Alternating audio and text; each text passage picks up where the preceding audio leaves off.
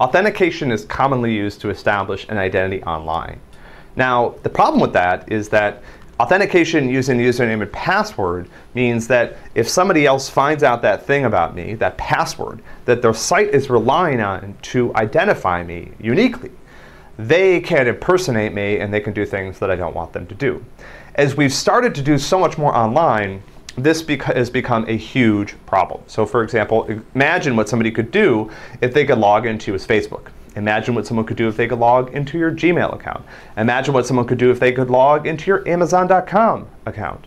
Now, all these sites have a variety of different countermeasures to try to prevent this, but a lot of the troubles that we have with various types of authentication systems online are really based on this idea of a password.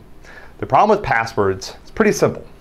Typically, the more complicated a password gets, the harder it becomes for people to remember. Strong passwords are difficult for people to remember, and so people do dumb things with their strong passwords. They write them down on their computer monitor where anybody can see them, or they don't pick very strong passwords, in which case they're easy to guess. So I can require that people use strong passwords, in which case I probably can go to their computer and write them all down in a minute, or I can let people use weak passwords that are easy to crack. So there's a lot of sort of interesting research and a lot of development in this area of how do we do authentication better. And in a lot of cases, what that means is bringing in other components of the system.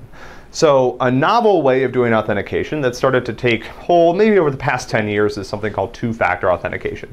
And a lot of websites today allow you to enable this if you have security concerns and you're worried about making sure that your username and password haven't been compromised. So how does two-factor authentication work? So typical password authentication relies on something you know, and that is the password. The problem is passwords, again, if I can somehow steal your password, I can use that password wherever. So two-factor authentication combines password control with something else. And frequently that something else is something you have. Frequently that can be a smartphone for certain two-factor authentication systems. A lot of companies now have a smart device that their employees actually carry with them. And in order to log in, you have to enter a username and password, at which point a code is sent to that special device. You then enter the code into a separate form, and then you are granted access to whatever you're trying to do. So how would that work? I would go to a particular website, and again, you can turn this on for services like Gmail, and it will make the authentication process quite a bit stronger.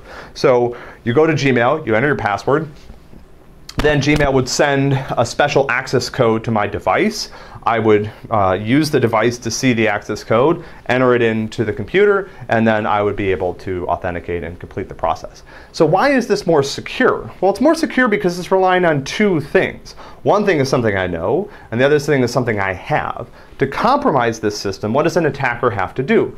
Well, an attacker normally would be able, maybe they're trying to guess my password, or they may try to gain access to my computer to recover my passwords or something like that. But even if an attacker cracks my password, they don't necessarily have access to this device.